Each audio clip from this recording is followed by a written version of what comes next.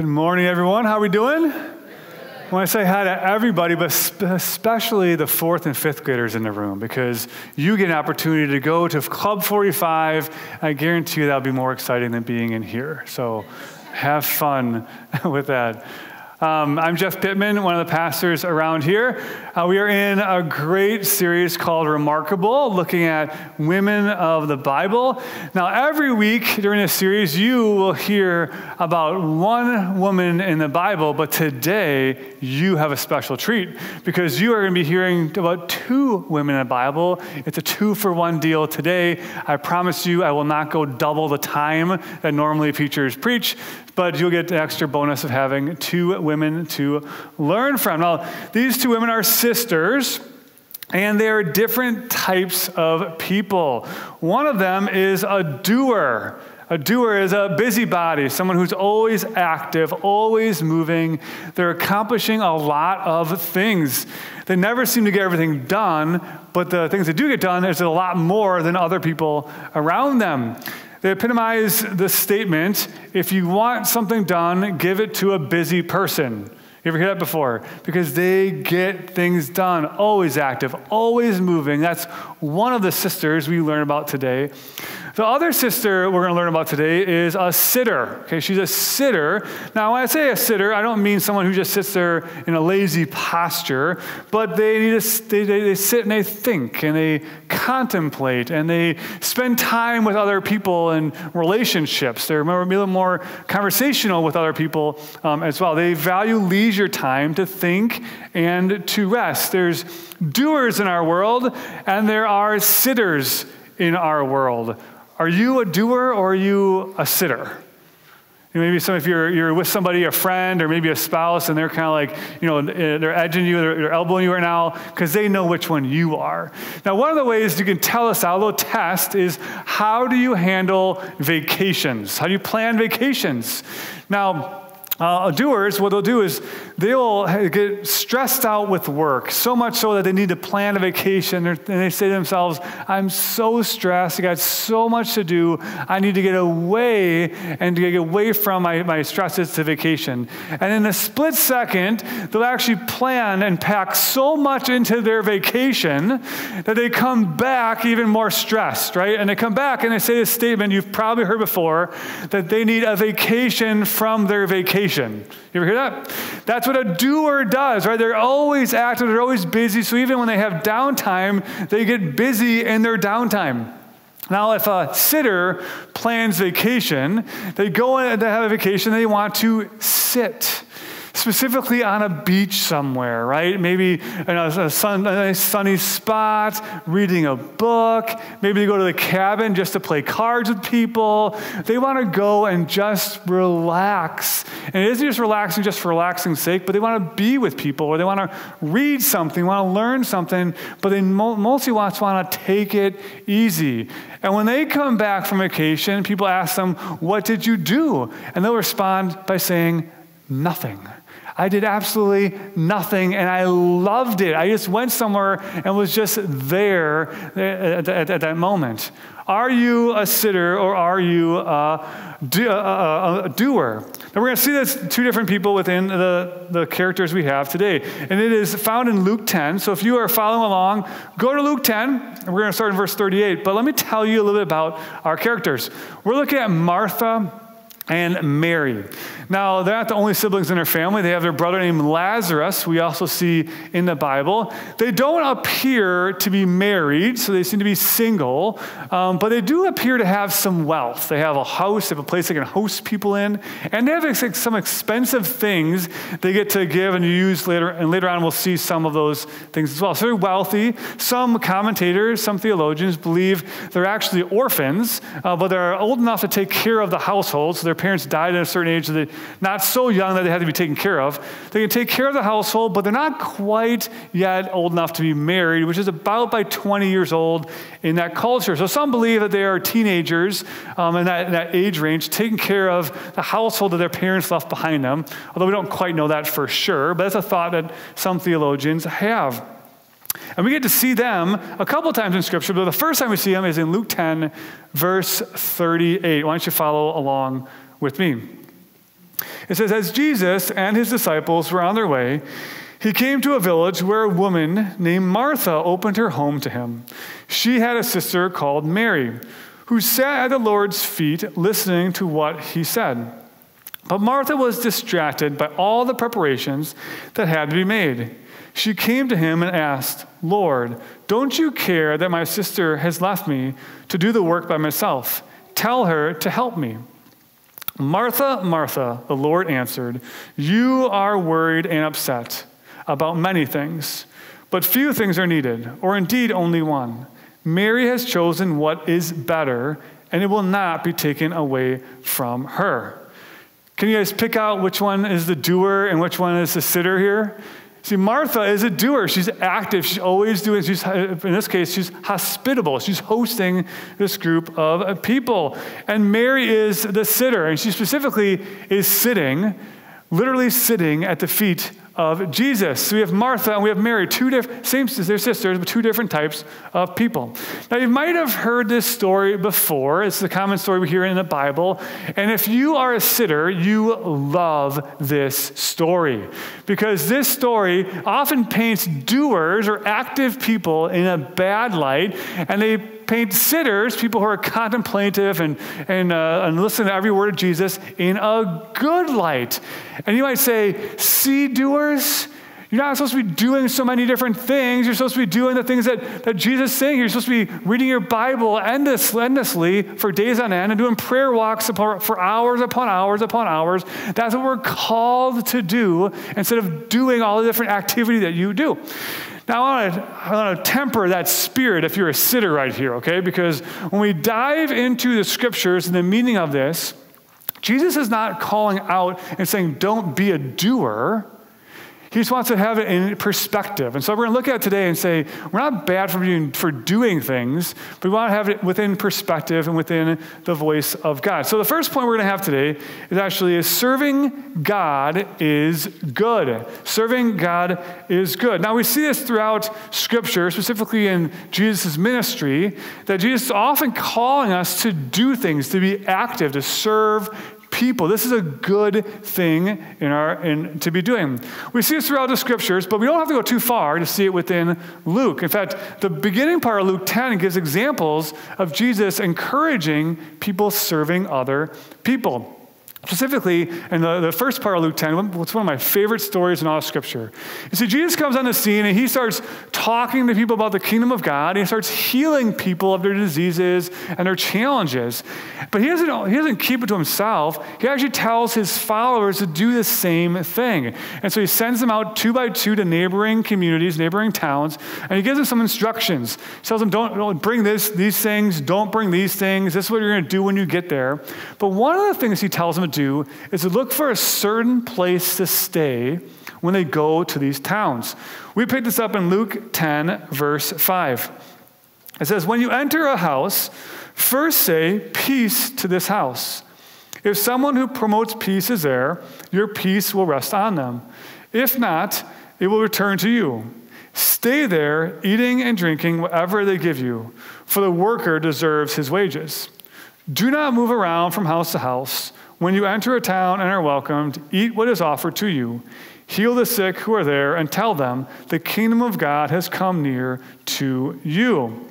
So he's telling them to go to these different towns and to find a place that is hospitable. Find a place that is going to take care of you, that's going to feed you, that's going to care for your needs. Another way he could have said this is find Marthas.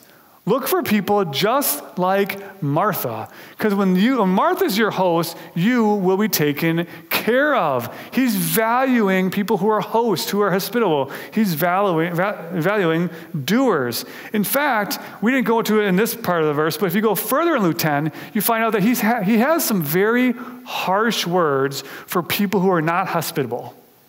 People are just kind of not taking care of the needs of other people. He doesn't have very good things to say about them.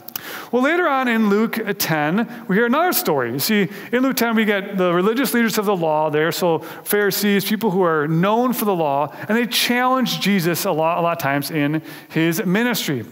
And when they do this, they get in these kind of debates. And in this case, in Luke 10, one of the experts of the law asks Jesus what it takes to have eternal life. And Jesus responds back and says, you must love God and you must love other people as your neighbor. And then a religious leader then asks back, well, what is my neighbor? Who is my neighbor? And to illustrate who a neighbor is, Jesus uses this story. It's a great story. It's the story of the Good Samaritan. The story goes that there's a guy who is walking down the road and he gets mugged. He gets robbed. He gets beaten up. All his possessions are taken away from him. He's left in the side of the road, in the ditch of the road, to defend for himself, there to die. There's some religious people, some religious Jews come by, and they kind of see him in the corner of the eye, but they move along to the other side of the road and just kind of put their hand against their eyes, and hopefully they hope to ignore him in that regard. And so as they ignore him, another guy comes by, a Samaritan comes by. And a Samaritan comes by and does something different than the religious leaders of the time. We find it out in verse 33. It says, but a Samaritan, as he traveled, came where the man was. And when he saw him, he took pity on him. He went to him and bandaged his wounds, pouring on oil and wine. Then he put the man on his own donkey, brought him to an inn, and took care of him. The next day, he took out 2 denarii, gave them to the innkeeper. After looking after him, he said, and when I return, I will reimburse you for any extra expense you may have. Which of these 3 do you think was a neighbor to the man who fell into the hands of robbers? The expert in the law replied, the one who had mercy on him. Jesus told him, go and do likewise. You see, this call to serve other people, to look after their needs in front of yours, is something we see throughout Scripture and specifically in Luke 10. So what Martha was doing actually wasn't bad, it was good. But Jesus called out some things in what Martha was doing. Let's look at specifically what those are. The first thing he called out was distraction. Martha was distracted by all the different things that she had to do. Her concern was more on her hospitality for their people than Jesus. She was more concerned with serving Jesus than actually being with Jesus. Now, for many of us, we get concerned with other things in our lives more than Jesus as well. For some of us, it is our work. It's our vocation. It's the things that we are called to do, for a job. And if we actually stood back and looked at our lives, we're more concerned about our job than we are with Jesus. For some of us, it's our family. It's the people that God's put into our home, and maybe children, it could be parents, it could be grandkids, whatever it might be. But if we're honest with each other, we're more concerned about our family than our relationship with Jesus.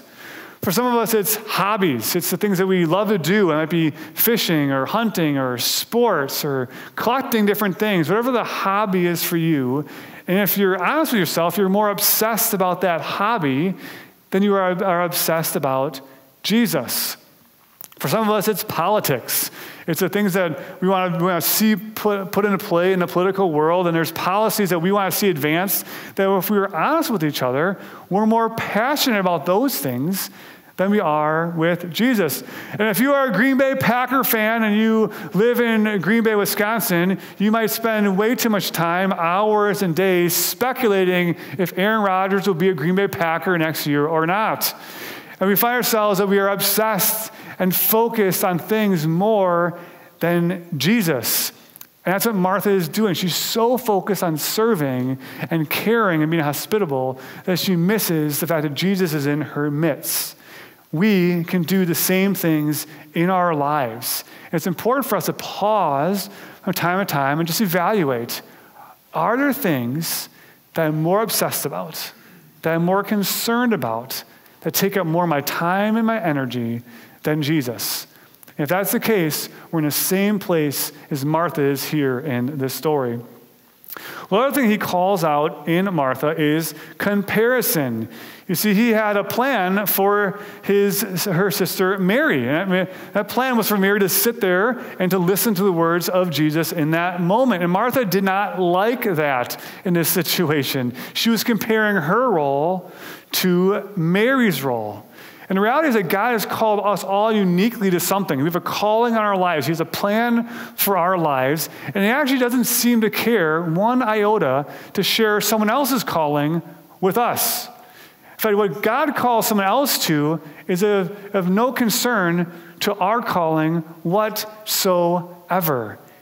He doesn't share that with us. Did you guys know, now I'm an executive pastor here at Spring Lake Church, did you guys know that there are executive pastors that are called to serve in Hawaii? Like literally paradise, right? Like they're called to serve my same role in paradise. But we're not called to compare what that person's calling is versus my calling. And the same thing in our lives as well. God's called you to a certain way of life, to a certain calling in your life. And we're not supposed to compare what he has our life to be in versus someone else's life to be called into. So worry about what God called us to in this regard. He calls those two things out, distraction and comparison, but he doesn't call it her service. He actually calls her service good. Well, the second point for today is that if serving God is good, listening to God is better. It is better. In verse 41, it says, "Martha, Martha," the Lord answered, "you are worried and upset about many things, but few things are needed, or indeed only one. Mary has chosen what is better, and will not be taken away from her." Now, Mary's posture in the story is one of a disciple. She actually is sitting at the feet of Jesus, and Jesus is a rabbi, and he's teaching and talking, and she's learning and consuming and taking everything that he is saying. Now, this is a spot that normally would be reserved for men in this culture. In fact, it would be uncommon and against cultural norms for Mary to sit there. Jesus does not seem to be too concerned about that at all in this case, which is one reason I love about Jesus, is he constantly seems to be elevating the role of women in the culture that he is living in at that time. But Mary is there just listening and listening to what Jesus is saying. Now, Martha talks to Jesus because apparently Mary is not listening to her. Now, I know we don't know in Scripture if Mary actually talked to Mary, if Martha talked to Mary, but if you've been in a sibling situation before, and your sibling is doing something that you don't like, you normally go talk to them first, right? But it doesn't always normally go very well. Like in my situation, I got 4 daughters, and if my oldest daughter does not like what my youngest daughter is doing, she almost always goes to my younger daughter and says, "Amani, you need to come with me and do these things." And do you think Amani loves listening to her older sister? Absolutely not, right? That doesn't happen in sibling worlds too often, right? So I'm sure Martha went to Mary and asked her to help her out in the kitchen. And Mary's like, no, I am not doing that at all. So Martha goes to Jesus and says, I'm going to go to Jesus. Jesus is surely going to understand that it's not a woman's place to be sitting at the feet of Jesus.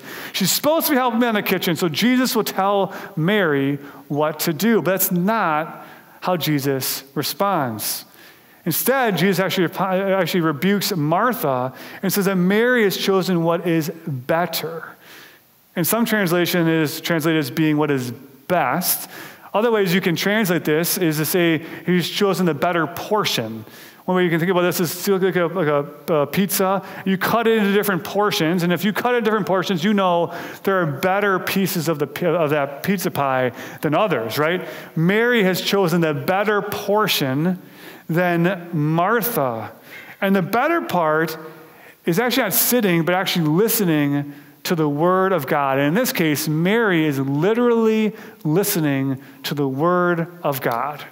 She has chosen what is better. Listening is better.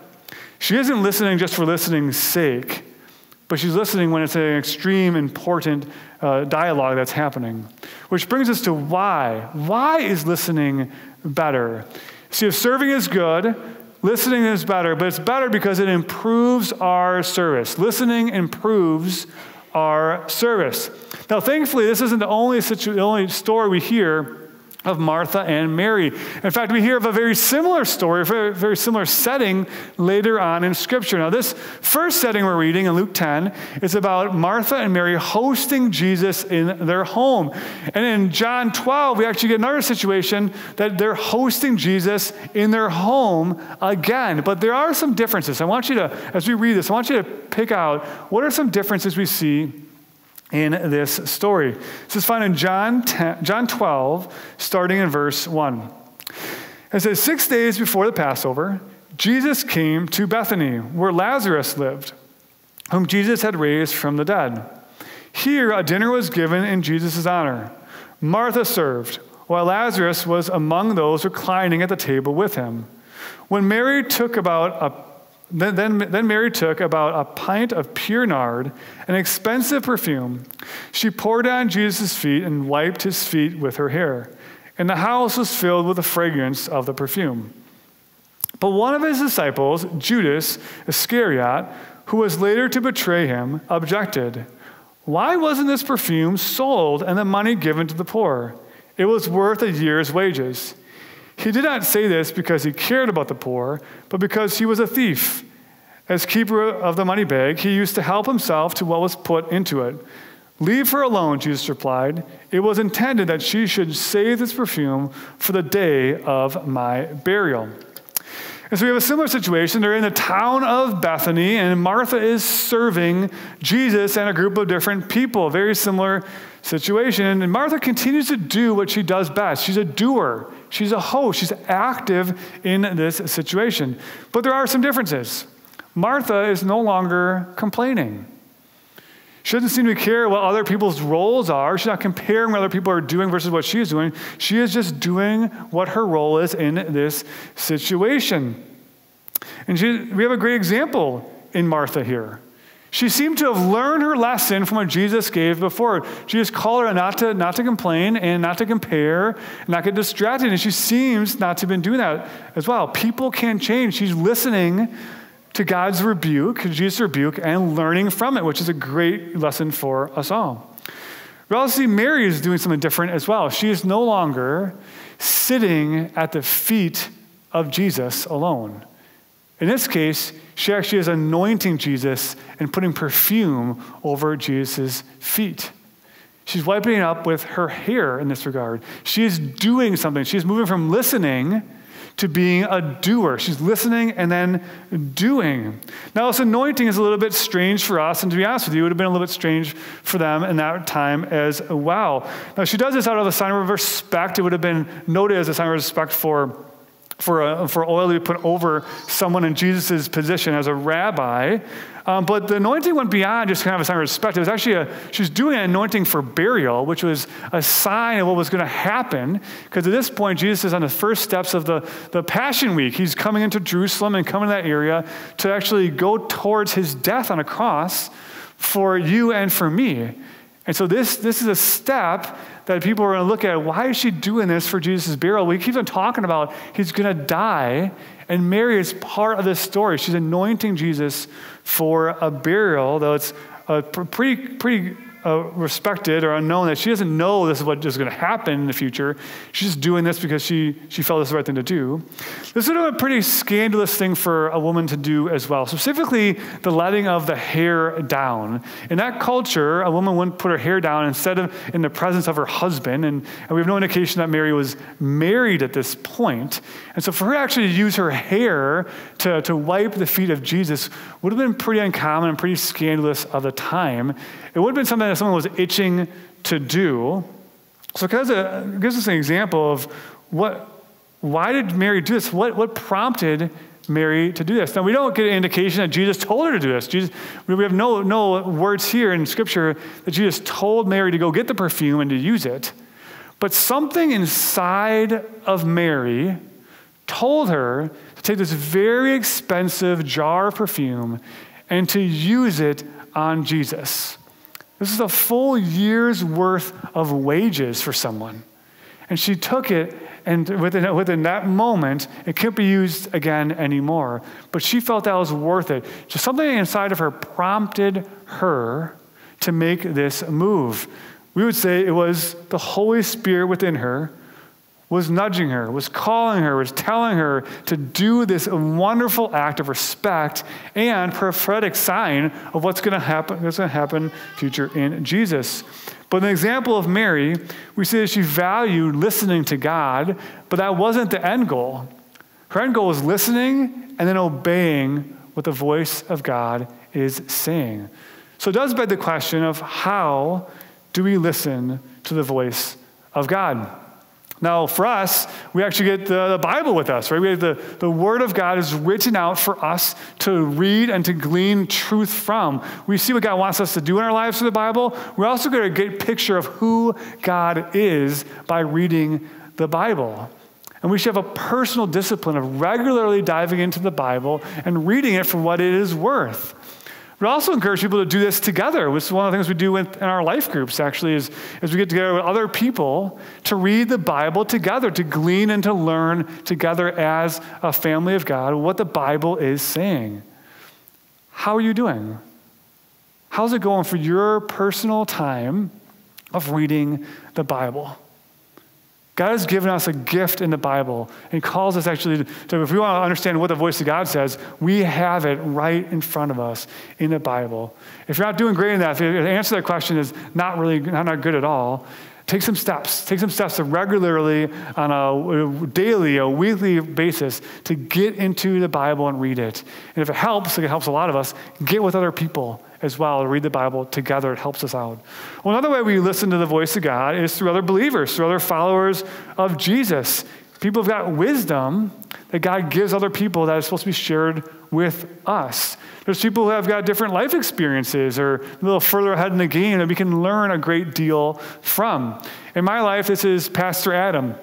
Both Pastor Adam and I have 4 daughters in our families, but his daughters are just a season ahead of us than my girls are. And so whenever I face something with my kids or I have a challenge with my kids, I often go to Pastor Adam and say, what did you do? What did you learn when your kids were my kids' age? As a follower of Christ and our Jesus follower, I get to glean from the wisdom of his. Do you have people in your life that can speak the word of God to you, that can encourage you, that can challenge you, that can help you discern what to do in your lives? If you don't, get some people in your life. This is one of the main things we do in our life groups, actually, is we don't just read the Bible together, we actually do life together. We actually go through the challenges of life, the difficulties, the wins. We celebrate with people as well. But we do this life together so that God can use other people to speak into our lives. Well, third way we listen to God's voice is through prayer. Now, prayer is a conversation. It's us asking for things. It's us listening to God's voice. It's a dialogue between us and God. And I don't think it's a coincidence that in Luke 11, the chapter right after the chapter we're looking at today, the disciples asked Jesus how to pray. This is a vital skill, a vital discipline we need to have as Christ followers, is that we actually pray, that we dialogue with Jesus. And a key part of that is understanding the voice of the Holy Spirit. These nudges, these stirrings, these pullings, these, in some cases, audible voices. In some cases, it's just an uneasiness or a peace that comes over us. To understand what the Holy Spirit is saying to us. And this can take some time to really understand the voice of the Holy Spirit, but it is attainable.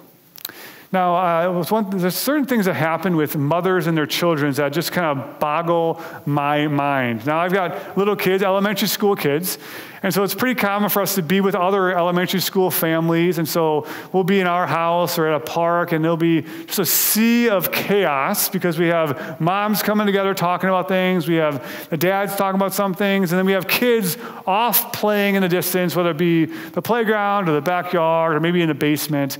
And whenever kids come together, they inevitably get hurt. This is what happens when kids get together, right? Someone will fall down and scrape their knee and get an owie, and because they're hurt, they'll start crying.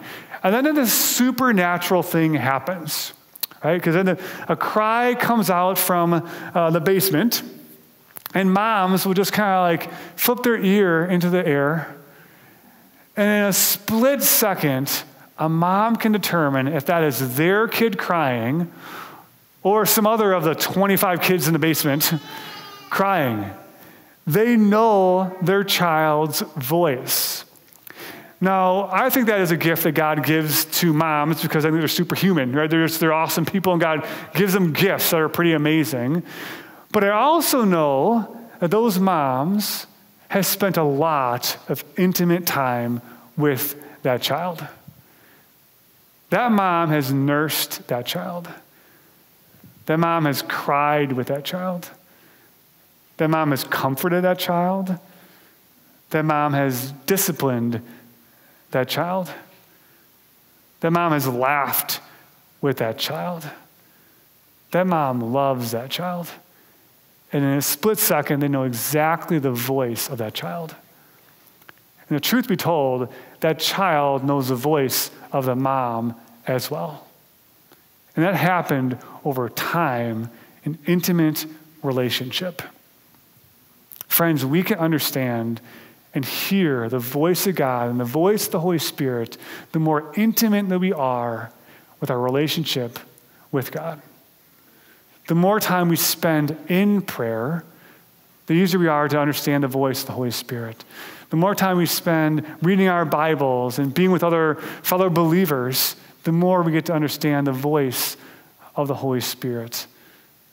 The more times we actually take a chance and actually say, hey, God, I think you're pulling me this direction, but I'm not quite sure.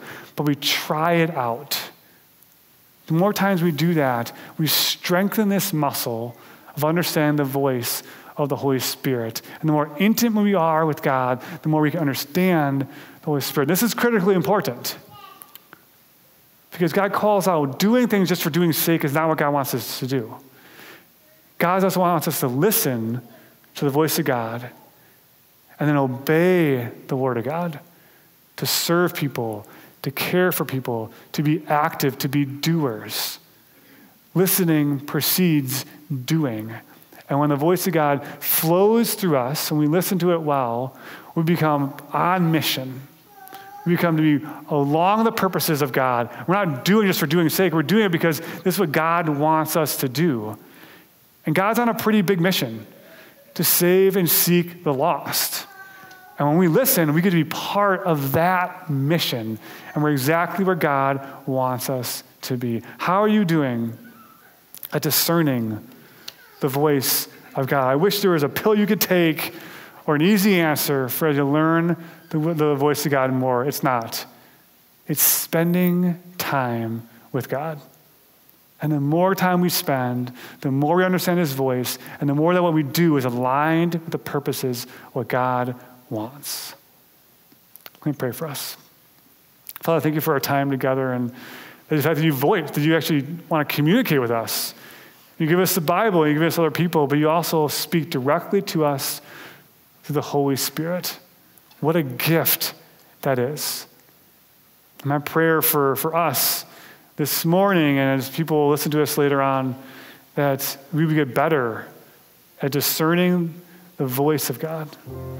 That we have time that is deep and rich and intimate, so much so that we just know your voice so clearly, so accurately, that we become so effective in being doers of the word. It's your son's name we pray. Amen.